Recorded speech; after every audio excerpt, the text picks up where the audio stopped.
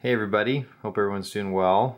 If you've been following the blog for a while, you know that I, over the last couple of years, have kind of grown in a bit of an obsession with a specific subset of vintage Pilot pens, referred to just usually as the Striped series. And so some history behind these is that they were manufactured in the 70s, so probably early 70s, and then some of the steel other models were manufactured up until like the very early 80s. But these pens are generally running about 40 to 45 years old or so. There's not many pens that I've kind of found a need to really just go nuts on collecting. But this is a series that about 2 years ago I kind of caught the bug and definitely wanted to try and collect them all, so to speak. But so there's quite a few in the series, and what I thought I would do is just kind of take us through each one, as far as one by one, and just kind of describe what each of them are to get a feel for it. So I'm using some artificial light right now, which maybe isn't my favorite, but with I got some small kids and it makes it kind of difficult to to do things when they are quiet. So, and they happen to be asleep right now, so it makes it a little bit easier. Okay, so just to kind of for introductions to the pens, there's this one. We'll be kind of getting focus in and out here to make sure that everybody can see. So this one was kind of one of the first ones that I was really intrigued with getting. It's called the Myu, so MYU. Not sure if that's exactly right, if I'm saying it right, but this one most people are familiar with, like maybe the M90 that's been talked about a lot. But this is kind of one of those integral nibs that is just super cool. So like this whole solid area is one piece. So this striped version, I initially got a Myu that was just regular stainless, and this one just kind of, anyway, this was maybe like Grail Pen 1.0, and then as you go a little bit deeper into the set, it gets a little bit crazier. So this one's just really neat. Anyway, so this one's like, I don't carry this one very often, but it is one that I enjoy quite a bit. Okay. All right, next one I'm going to talk about is it's called the Pilot Custom. And what it is it's actually, it's also stainless steel. It's more of a full-size fountain pen. So it's pretty good size. So it's got, it's not like solid steel, kind of like the other one, but it has kind of this resin barrel, and then it has an 18 karat gold nib on it. Really neat. So kind of like a thumbnail nib. These are pretty prevalent. You can usually find these customs for not like super crazy expensive. I mean, for an 18 karat vintage nib, these generally tend to run about, I don't know, 180 to 200 bucks depending on the condition you find them in. But pretty cool. I like the customs quite a bit. Now this, if you notice, is a black stripe version. So some other kind of information about the Stripe series is they not only had the black, which is the most prevalent, but there's also a series that's considered a bit more on the rare side, which is really just like an unpainted black one, but they refer to it as the white stripe. So most of these pens or things that you can find, you can actually get them in like a white stripe, which again is just more along the lines of like, it's just the black, they never painted it, but for some reason they refer to it as the white stripe. Those are a little bit more rare to find, but this one, if you notice, has got a little bit of kind of chunky stuff going on the clip. So it's not like in perfect shape or anything, but it's it's good enough. A good enough example of it that I picked it up and I wanted to add it to the collection. So there's a variety of other things as well that you could get. Like there's a mechanical pencil that came in as a set. It only came in a 0.5. They do have some other variations of this in like a brown or a maroon color, I think, in the striping. I've seen pictures of them, but never actually seen one to buy, because I probably would have got it already. But just kind of neat. So that stainless barrel with the striping in it. So just kind of neat. They also had another pen, like a little capped pen. Let me focus here real quick. So this one is kind of a really interesting little guy. So not real big, like if you notice, it's like kind of a tiny little pen. But what it is it's a fine liner type of refill. So it takes like a felt porous tip, like any sort of fine liner refill. But so anyway, yeah. So it just you can take it apart and pull the refills out. But this one I thought was going to be really hard for me to find, just because like they didn't really.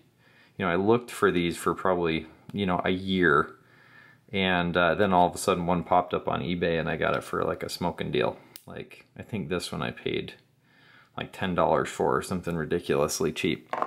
There's also a really kind of interesting, is I have two examples of this one. Let me see if I can focus out a little farther here for us. I have two examples of this. It's a striped ballpoint. But if you notice, these are technically two different sizes. So I don't know if these were made in different time periods. This one I got for like, I think it was like $4 or something like that, because it's missing the clip, you notice. But I wanted it as an example, because I thought maybe I could get a donor clip from another thing like a pencil. But it's the same size. So these probably came at one point like in a set. So if you notice, but then this one is the same style, but it's it's considerably bigger. Really good, just solid click.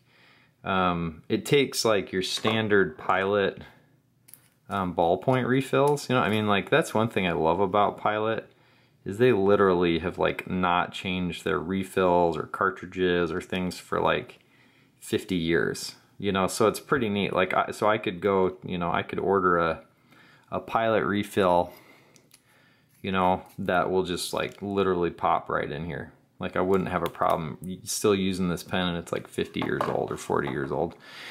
Okay, and then the last one, there's been kind of a lot of buzz about this pen for a while here, and pretty well deserved, I would probably say. So this was the last one.